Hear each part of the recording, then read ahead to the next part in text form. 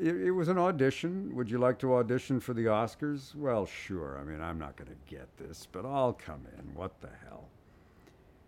So we did the first round, and then they said, well, you made it to the finals. The director is actually going to come to the audition. And that's an amazing individual named Lou Horvitz. And he's quite a character. He and his guys, this is what they do, live event television. They have this gigantic trailer which has a full TV studio in it and an audio setup and recording equipment. And they just roll up to a venue, run the cables in, and put on a television show. And he said, you're going to have to get cues from the headphones. And in the headphones, you're going to hear a lot of chatter. And you have to be able to read with this chatter going on in the headphones. So he said, for this audition, I'm going to ask you to read something, and then I'm going to try to recreate the sound in your headphones. So as I'm reading, ladies and gentlemen, the 43rd Annual Academy, he's going, camera 3, get this, give me a shot of so-and-so. Camera 4, where are you? Move over here.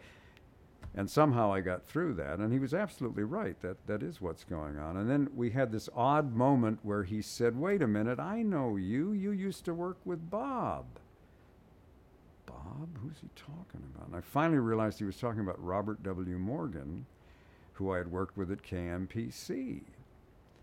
And he said, well, you've got a live radio background. This will help you if you get this. And I thought, it wasn't until I showed up and I realized how this thing worked, and I thought, he's right. He's right. Because so many people in the voiceover business have never been on live, ever. Voiceover to them is you roll into the studio, you look at the copy, you get levels, and maybe you nail it on take 9. Or maybe it's a combination of take 11 and take 6. Not at the Academy Awards. You get exactly one take.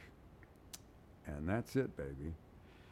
Well, of course, live radio, the stakes aren't as high, but it's live. You screw up, you screw up. There's no way to cover up.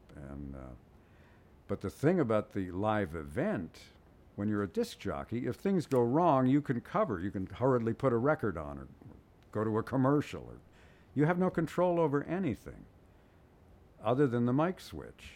And when that voice in the headphone says, stand by, announce, go, you're on.